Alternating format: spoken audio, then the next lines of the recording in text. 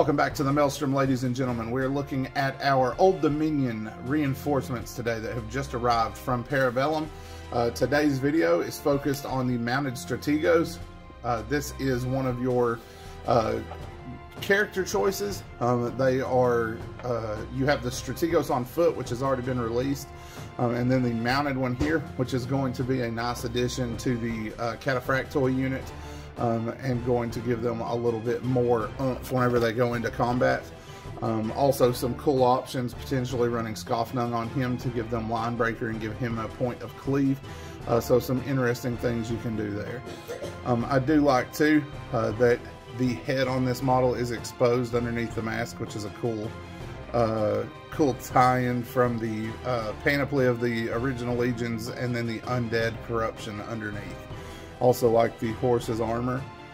So we're going to crack this thing open and see what we got.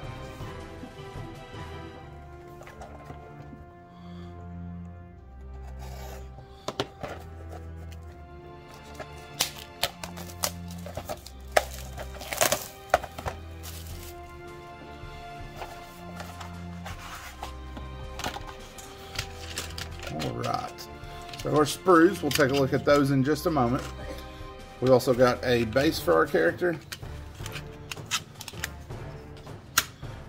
our usual living world slash command card QR instructions, and then we have the artwork for the Strategos, which is updated for the mounted version.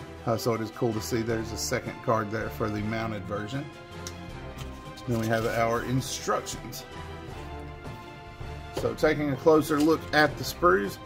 This one is the horse. Very good detail, as we have already seen on the Cataphractoid. This is very similar to their horses. Then we have the rider. Very good detail, especially there on the feathers. And then the rest of the horse and the balance of the rider's pieces. Alright, so that is the sprues. We're going to get him slapped together, and then we will be back to take a closer look.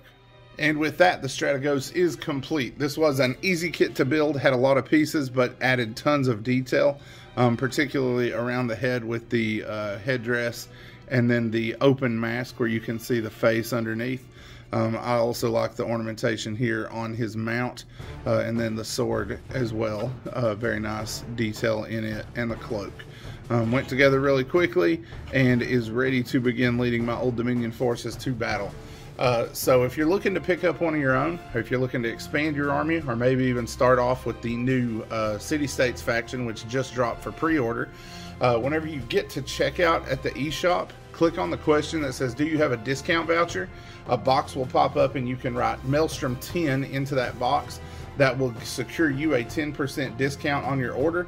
It will send an affiliate fee our way, so win-win for everybody, and will help you get into your faction a little more cheaply. It's an excellent tool to use if you're at the start of a new army, like the new City-State stuff, which we are getting ready to purchase ourselves here at the Maelstrom to start getting ready. So if you like what you saw, make sure you like and subscribe.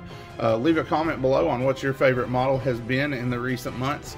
There's been a ton of new product from Parabellum. It's an exciting time to be into the game.